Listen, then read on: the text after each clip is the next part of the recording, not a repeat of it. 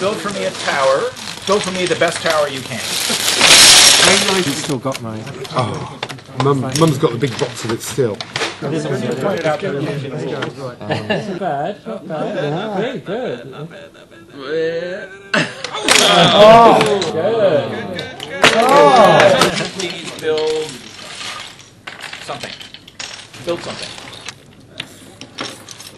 Tell each other how what you have built is like negotiating between parents and children, how the model is like going to school, and how the model is like learning science. This one is like the kind of parent-child thing. You've got two people who obviously want to do different kind of things, but one of them will always end up dragging the other one in to get them to see their way. This one was the idea of sort of negotiating between parents and children, and that, you know, you're starting off and it's all quite stable, and somewhere along the way kind of the tensions come in, and you know, it all looks like it's going to collapse, but somehow just holds together. So please build your role in your school, or build your role in your organisation. He's licking all my pieces.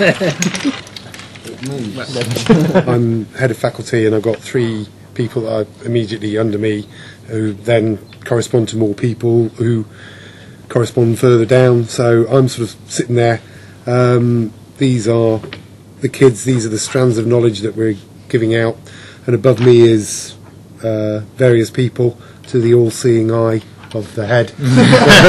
Here is a model of me kind of like receiving knowledge with like an aerial on a satellite type thing.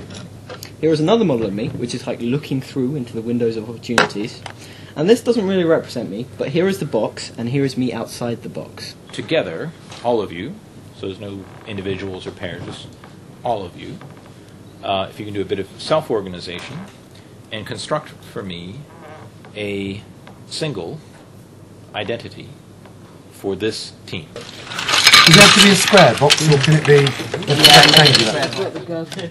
That represents, as I understand it, the box that we're in now, all the constraints. And over here we have the concept of breaking out. We've gone from the opaque bricks to the transparent bricks, and the nature of the group is that what we're trying to do is to see through the problems. So can you model for me some of the hows, show me a new space for science, build me a new experience. I think maybe you could have like a collaboration space where you're just sitting down and talking about something. But that would really depend on having a different type of lesson where you could just discuss something, where it's not someone trying to teach something. The stuff I hate is when you've got the experiment and you do the experiment, but there's another experiment that you want to do with it to see if it will do something, but you can't, you're not allowed. In terms of the community coming into the school, I think that could be really good if you did actually have a place that literally has a sofa, a coffee table, something that isn't art, something that isn't a bit like this. Yes, like this, something that isn't table chair. why don't we? Yeah. Based on an art. So here we've got a microcosm of the real world, the world we live in. And that world we live in has other belief systems that coexist alongside the belief system which is science, that we are all part of it whether we practice science or not. From a learning point of view, our learning of science is never going to stop at the school gate. Basically this is kind of our idea of an ideal school classroom situation. We don't want to spend the whole time sitting down in chairs in classrooms, although that's good some of the time. We've got a lecture theatre over here. They can give us demonstrations of stuff, so we want a kind of area where you can just sit and chat and discuss things, but you've got access to a whole world of knowledge and information. You've got little laptops and everything all dotted around the place. What if we just had to do something new and different? It couldn't be like a classroom. It couldn't be something you put in the walls of a school. It couldn't be, and this is the set of the challenge, I don't want it to be like anything that's out there right now. Yeah, so how do you create a space that tells stories, that shows linkages, that takes you to a place you weren't expecting? You know, you learn something without realising it, you make connections you didn't know you were going to make.